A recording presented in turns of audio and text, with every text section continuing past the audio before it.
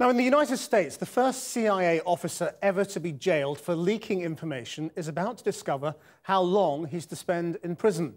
CIA veteran John Kiriakou has pleaded guilty to revealing the name of an agent who was involved in waterboarding terror suspects. But his supporters say he's been pursued for blowing the whistle on torture. Here's our Washington correspondent, Matt Fry. Can I be honest with you? I am bad news. I'm not your friend. I'm not going to help you. I'm going to break you. Any questions? Zero Dark 30, the movie based on the true story of how America's most elusive foe was tracked down and killed. Osama bin Laden? The film doesn't skirt around the fact that Osama bin Laden would not have been found without information extracted by torture. You'll never find him. And the film itself would never have been made without information leaked by someone in authority. This is a movie the White House wants you to see. I became the chief of counter-terrorist operations in Pakistan, where I helped capture many dozens of al-Qaeda terrorist suspects, including Abu Zubaydah, who at the time was thought to be the third-ranking official in al-Qaeda. When John Kiriakou talks about his feats, he sounds at first like one of the CIA's heroes. But listen more closely.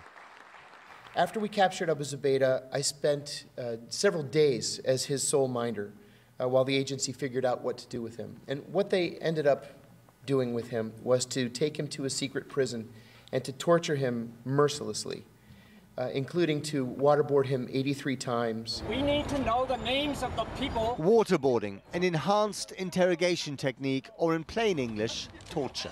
Systematically used by the CIA after 9/11. Kiriakou was the first agent to go public about it and is paying the price. What are you going to do? He's gone from decorated spy to disgraced convict. Don't kick me! Oh. Soon he won't be playing with his kids in their suburban Washington garden.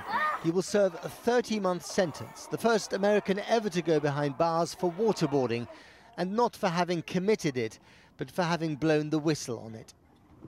None of the high-pressure situations I ever found myself in overseas working in counterterrorism, including two attempts on my life by different terrorist groups, could compare with the notion of the entire weight of the U.S. government coming down on me. Guantanamo will be closed no later than 1 year from now. Remember this, day one of his freshly minted presidency? 4 years later, Guantanamo Bay remains open for business. There we go. Yes, this administration has stopped waterboarding, but it's also gone after leakers like John Kiriakou with a vengeance. Barack Obama was elected on a platform of transparency and change and has led the worst clampdown on whistleblowers in history. In your opinion, torture or not torture? I think, yes, torture. John Kiriakou broke the CIA's code of silence. He went public on waterboarding, called it torture, and then cashed in on the publicity with a book and lectures. Here you are, sir. But that in itself wasn't enough to trigger an investigation. This was. His revelation of the identity of undercover agents involved in the torture of inmates like these at Guantanamo Bay got him into trouble with the Obama administration. First, there were spying charges, but they were then dropped after a deal in which Kiriakou pled guilty to revealing the name of one agent. Your client did, after all, plead guilty to revealing the name of an undercover operative. That is a no-no. Yeah, he pled guilty to confirming the identity of a torturer. The administration would say that if you allow such leaks to go ahead, the clandestine services can no longer operate in a clandestine way. Do you buy that argument at all? I do not. The government is the biggest leaker in the United States. This administration seems to sanction leaks and indiscretion whenever it suits them. For instance, telling the makers of Zero Dark 30 some of the details of the raid on Osama bin Laden, or indeed providing details of drone attacks and targeted killings to the New York Times in the middle of last year's heated election campaign.